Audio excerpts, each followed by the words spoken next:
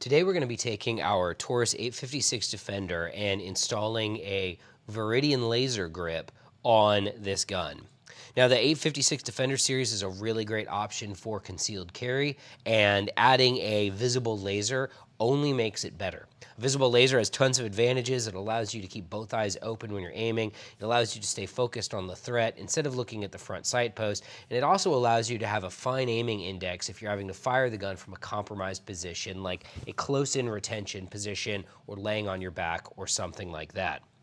Now the 856 Defender series, this is our 3-inch 38 special model. These installation instructions will work regardless of which small frame Taurus revolver you're using, whether it's a 605, an 856 like we have here, or a 905.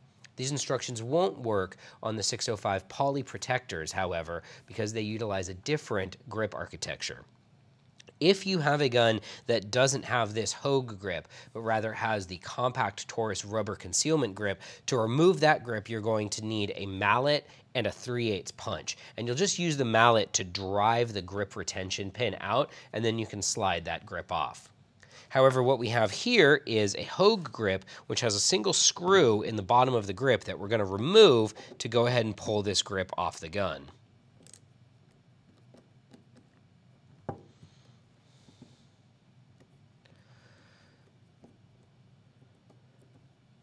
Once we have that screw backed out, we will go ahead and pull the grip straight down and away from the frame, all the way clear of the gun.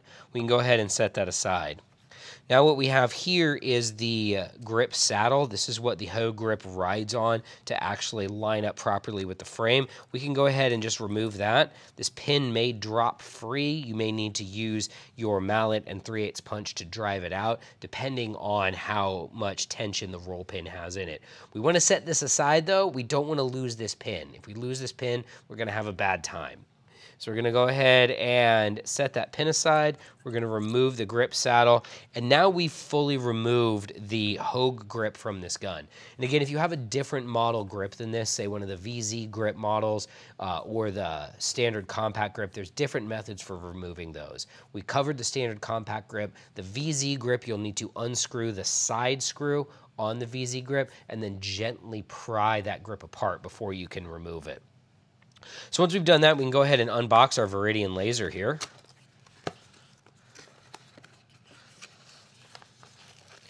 Remember, when you're working with any sort of laser technology, you want to be very conscientious of where the laser is oriented. Lasers can damage people's eyes relatively easily. So we're going to go ahead and remove all of the literature that we have with this, as well as our handy instructions. And make sure that you don't lose this little Allen key that comes with your Viridian laser, because this key is what you're going to use to adjust your laser 0. If you lose this, it might be hard to find another Allen wrench quite this small to make sure that your laser is appropriately zeroed for your point of impact. But we're going to set that aside for now. We're going to take a look at our Viridian green laser grip. So as you can see, the grip comes in 2 halves. The way it comes in the box is we already have some screws run through the grip. So we're going to want to go ahead and remove those before we continue the installation process.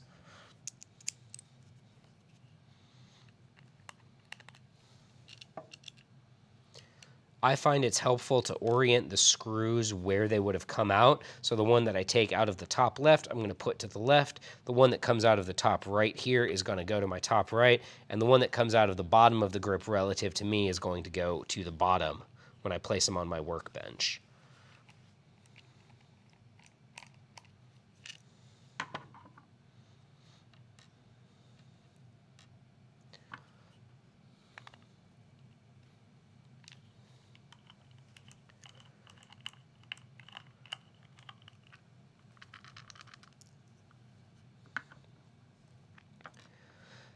Now that we've pulled out our screws, we can go ahead and separate the halves of the grip. The Viridian grip comes with the batteries pre-installed, which will allow us to function check this laser a lot quicker than we would if the batteries weren't pre-installed. So with a pre-installed battery, you should also take this moment to write down whatever type of battery your laser grip uses. That way you can go out and run out and buy a set of Duracell replacements immediately, as those are generally well thought of and highly recommended. So to function check our laser, we've got two important components. Down here at the very bottom, we have the master arm switch. Forward is in the on position, back is going to be the off position. With the laser's arm switch in the off position and I press the button here on the front, the activation switch, nothing happens. When I move the master arm to the forward position and press the activation, we see the visible red laser immediately. This means that when you establish a firing grip on the gun, that visible laser should activate, giving you a clear aiming reference on where you have this gun indexed. Now that we've function checked our laser to make sure it's working before we install it, we're going to actually go ahead and move on to the installation phase. Now the neat thing about this Viridian laser's design is that it does replace that roll pin that holds the other grip on by running a screw through that slot on the frame. We do still want to keep that roll pin just in case we ever decide to remove this grip and go back to a more traditional grip, because you'll need it when you reinstall your old grips. So to get started, we're going to go ahead and take the 856 and we're going to place it into the right side of the grip frame, making sure that it lines up with the stops here at the bottom and here at the back, as well as fully forward. You want the right side of the laser grip to mate up nicely with the frame here, and again to line up with these stops here and here. Now we can go ahead and take the left side, and you notice it's got these pins on it. These pins are going to go through and they're going to match up with holes in the right side grip, and you're just going to press those together.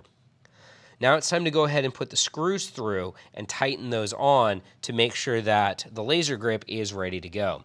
We're going to start with the top left screw.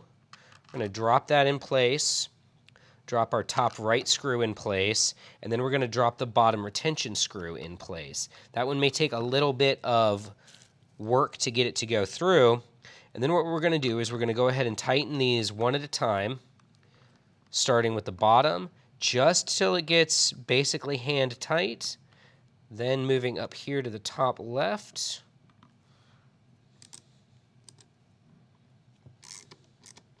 just till it gets hand tight, and then finishing with the top right. Now we're not going to fully tighten these yet, because once you get them hand tight, I want to roll this revolver over and make sure that there aren't any major gaps either in the back of the grips or in the front of the grips. Everything should be mated up relatively nicely, with the possible exception of here where the actual laser activates.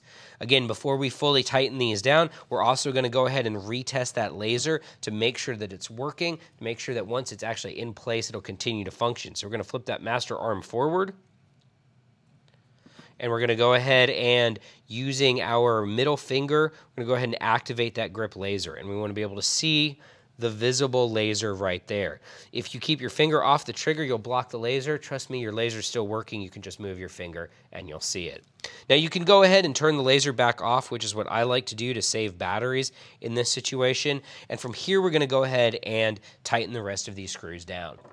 If you have a torque wrench or a torque head for your screwdriver, 10 inch-pounds is a good torque standard for this. However, if you don't, you can go ahead and just make sure that they're tight enough, about like that, which is a real technical measure, but you want to make sure you're not over tightening them, because that can warp the grips. You're going to make sure it's snug to hand tight, and then maybe go a quarter to a half turn beyond that to make sure it's been fully tightened down.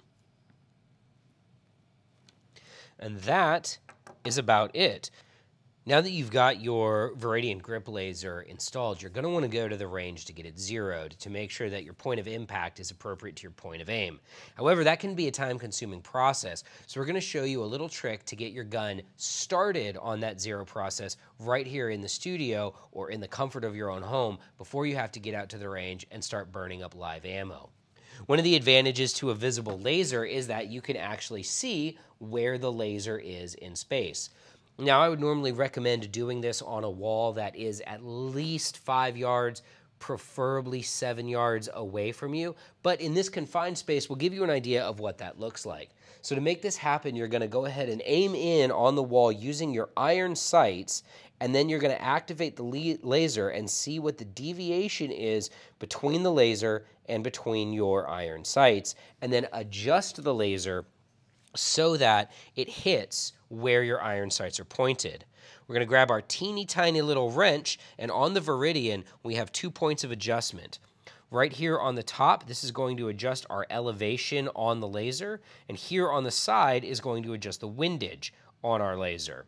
If I go ahead and put this in, make sure it's in there, and we activate the laser, you can see that turning it is moving the laser to the right and then back to the left. So the first thing I'm going to do is I'm going to get that sight picture, and I'm going to go ahead and adjust the windage of this laser until it's dead on behind my front sight post. Then, same thing, I'm going to put the Allen key right here in the top of the grip. We're going to get that sight picture again on my aiming reference, and we're going to adjust the laser until it pops up just over the top of my front sight, just like that. So that's a hasty in-home zero that you can throw on this, where you'll have the laser appear just over the tip of your front sight post, so that when you go out to the range and finish your zeroing process in live fire, it'll take less time.